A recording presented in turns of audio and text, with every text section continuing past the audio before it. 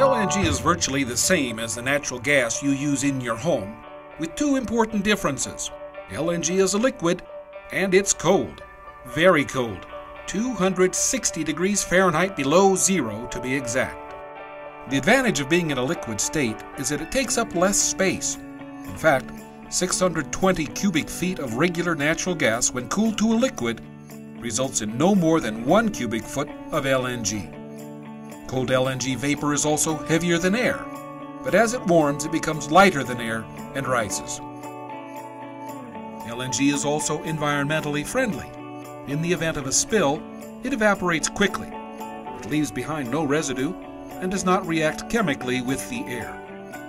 If spilled on water, it is not absorbed and does not harm sea life or affect water quality.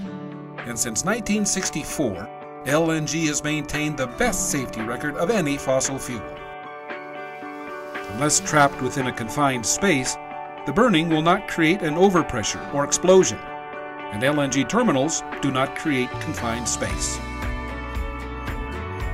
Another safety feature is that LNG by itself does not burn. The vapors will burn only when mixed with air, and then only with a lazy flame. A lazy flame means that LNG burns more like a candle than a blaze. This is different from other gas fuels such as propane and gasoline, which are highly flammable. As LNG mixes with more air, the mixture becomes too lean to burn. This is called a lower flammable limit.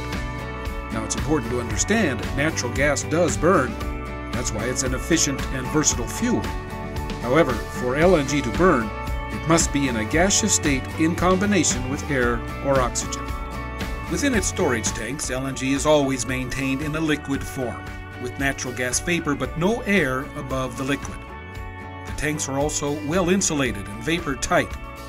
This means not only can oxygen not seep in, but LNG cannot seep out.